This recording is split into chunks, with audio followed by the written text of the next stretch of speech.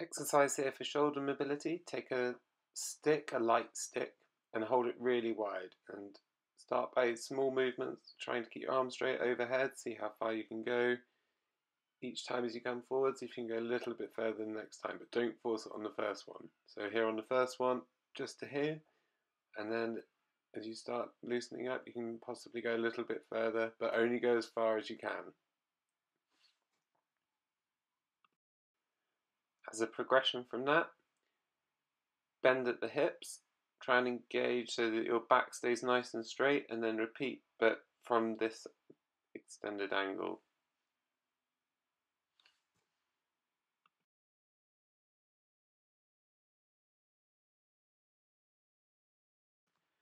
And then while you still have the stick, take a narrower grip, extend overhead, and then use your shoulder blades to pull the stick down.